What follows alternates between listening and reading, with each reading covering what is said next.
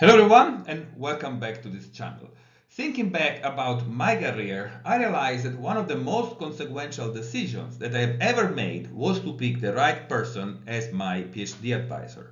Working with her, I was able to learn how to do research, how to write papers, and then eventually this helped me being successful in my career, building my own lab, publishing my own papers, getting my own funding, and also job opportunities.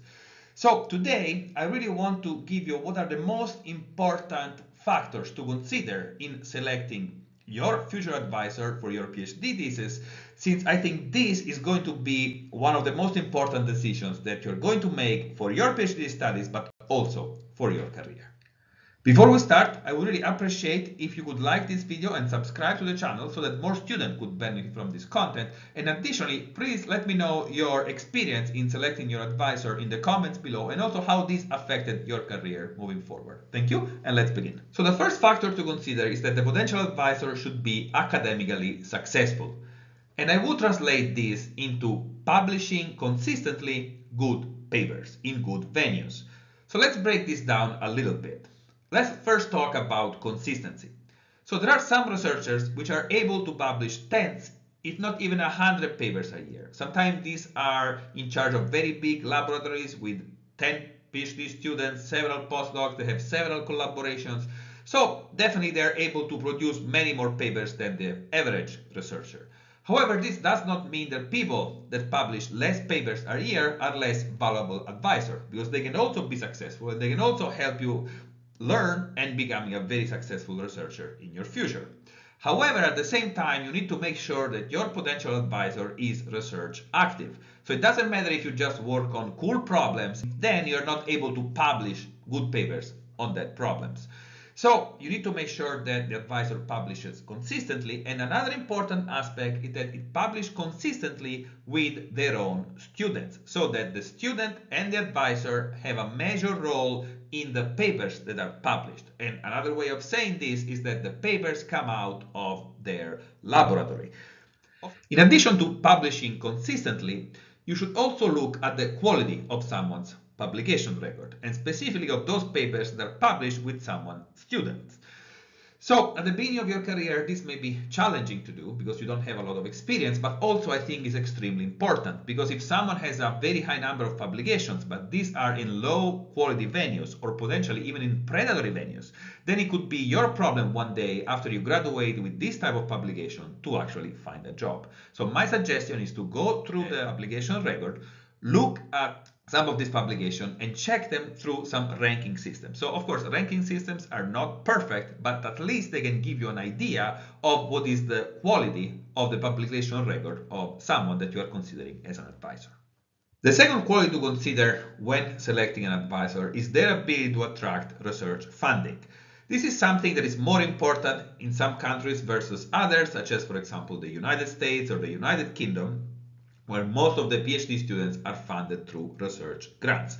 However, even if you are funded in some other ways, so for example, you can be a teaching assistant or you can be funded by the Ministry of Education, etc., research funding can still help you, for example, publishing, because conferences are very expensive. Many journals these days are having charges for extra pages, and also if you want to publish an open access journal, then very often you need to end up paying a fee in order to make that paper open access. Additionally, funding may allow you to buy equipment that could be used in order to perform precious experiments that will help your papers getting published. In order to evaluate someone's ability in attracting research funding, look at their funding record, look at the amounts that have been awarded, look at how the grants have been awarded over time, and also look at the type of awards that have been made. If these are more research awards, so that are meant to support students to do research, or if, for example, these are more infrastructure type of awards that are meant to build some sort of infrastructure. In general, look also if that advisor has arrays, research assistants. And I also suggest to just sit down at the beginning before you start working with someone and just try to understand what is the funding situation. Are there opportunities to fund yourself? Are there opportunities to support travels, to attend conferences, to buy equipment that you may need, etc. And finally, now we are at what I consider the most important aspect when evaluating someone as a potential advisor. And this is the ability to be someone with whom you're going to have a good working relationship with. And there are several important things to say here, and I'm going to break them down for you. So the first factor that I think you should consider is that if your personality and the advisor personality can actually match properly. In my personal career, I had a certain period in which I actually doubt if I was able to do this job just because I was working with someone that didn't have the right personality match for me. So you need to realize that when you work with an advisor during your PhD studies, this is going to be a very long working relationship that is going to last years. Additionally, you're going to go through the good times, but also through several bad times, several stressful times. And so it is very important that personality differences are not going to add additional stress, but actually are going to help overcoming potential issues. Additionally, advisors have different advising styles. Some advisors tend to be very hands-on and follow very closely what the students are doing. Some other ones are going to be very hands-off and just try to give you a lot of freedom and then try to see what the results are of the research that you are doing. And additionally, some advisors may have very large groups with many students and postdocs and undergraduates and master students, and some other advisors instead may have very small laboratories. So you need to try to understand what is the specific situation of this person that you are considering and if you could fit well in that specific situation. The question now is, how can you understand if you could have a good working relationship with a potential advisor?